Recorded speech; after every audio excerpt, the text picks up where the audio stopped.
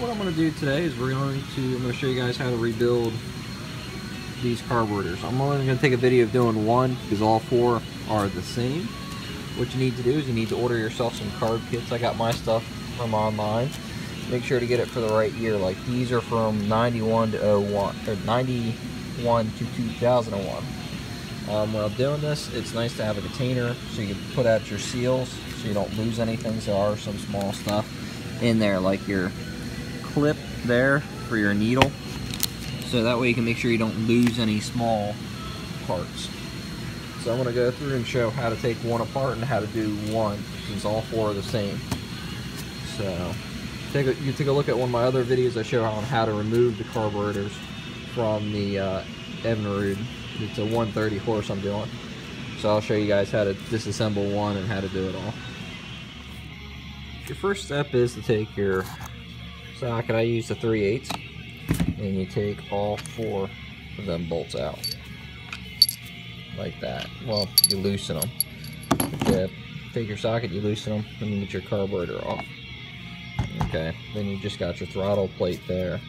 So this is your main carburetor body here. So your next thing, what you got to do is you got to go through and disassemble it. You're going to take them screws out, flip it over, take your other screws out. Next thing I would say too, make sure you're working on some cardboard and have some paper handy, so that way if you have fuel in them, you don't make too big of a mess. So let me take them screws out and we can see what the inside looks like. Alright, now that I got the screws out of this, what you have on the side here, just got a simple gasket. As you can see, the gasket's pretty worn. Goes there. And you got your plate, just goes on top of it. Oops, if I set it in there right. So you pull that off and get in there, clean that, and put your new gasket on there. Okay, and with this you got the bowl here with gasket. And what you can do now is you can take this screw out here. When you take that screw out, it'll let you pull your float out and your main seat. And my kit here came with a new needle and seat, so I'm going to see if I can get the old needle and seat out and put it back in, and we'll go from there. Almost forgot about this spot.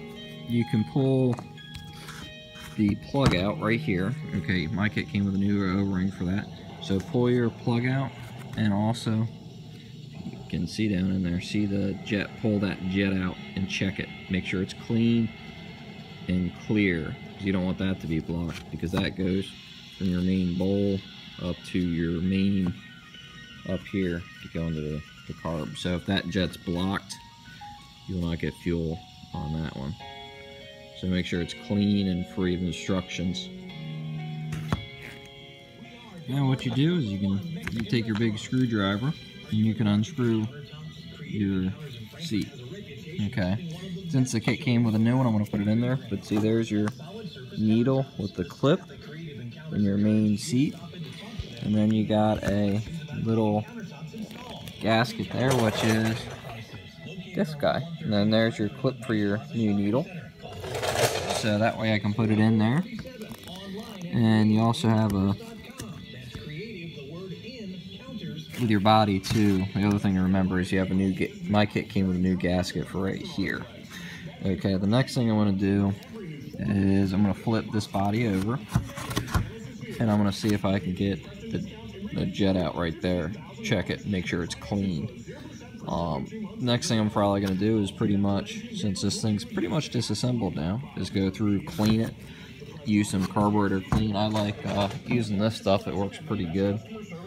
So I'll use that, I'll go through, I'll clean everything, look over your float, make sure your float's not all varnished or anything like that, and then you can start reassembling it. I'll go over what to do when I start reassembling it. Now I've gone through, I checked my main needle, made sure it was clean. That little needle is the one that was back up in there. Just take a flat blade screwdriver and you can unscrew it. Make sure to put your new O-ring on your little thing there. And before you discard your gaskets, these are old gaskets, make sure they match up to your new gaskets, so that way you can put the right gaskets in. So because my kit came with a bunch of extra ones. Like these are some of the ones for the back side of the carburetor. This gasket here is the one that goes on the seat, right down there. Make sure that you get the old one off, like mine's still stuck on there. So I gotta make sure to get that old gasket off before I put the seat back in for the needle. And I'll put that in, and I'll show you a little video. I'll put this back together so you can see, and then make sure to adjust your float level. Alright, I did some reading on this, because I'm not used to these plastic float bodies. This lip here is actually supposed to be there. I thought there was a gasket stuck to it. And with the plastic float bodies, these plastic bodies, you do not need to use this on your needle or on your seat before you put it in.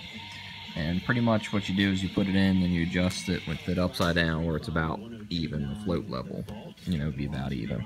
So check that before you get done. If not, you might have some issues running. And you have to pull the carb back off and readjust it.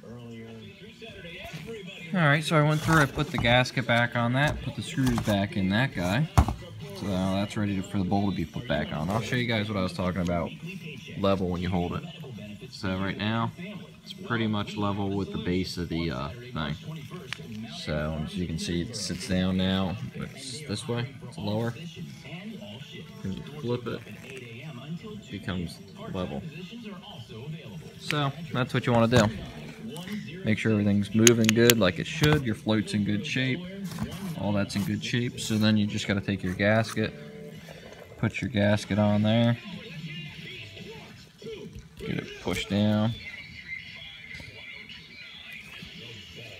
and you can flip your bowl back over, drop it down, and put your screws back in. Then that's pretty much all done. Okay, before you bolt this back on to your throttle plate, wipe this down, make sure that's all clean, and make sure to get the appropriate seal, because my kit came with 2 seals, and this seal here only has 1. So then you take that one and put it on there the right way and get it in there in all the grooves and bolt your carb body back on. And you do that 3 more times and your carburetor set will be done. Now the other thing you can do is you can pull this plate off here if your kit has a gasket. My kit came with it. So you can pull it off, clean it, make sure everything's clean in there, and you're good. That's something else I just thought about and seen. So you can pull that off and check it, and then put that plate back on with a new gasket, and life should be good.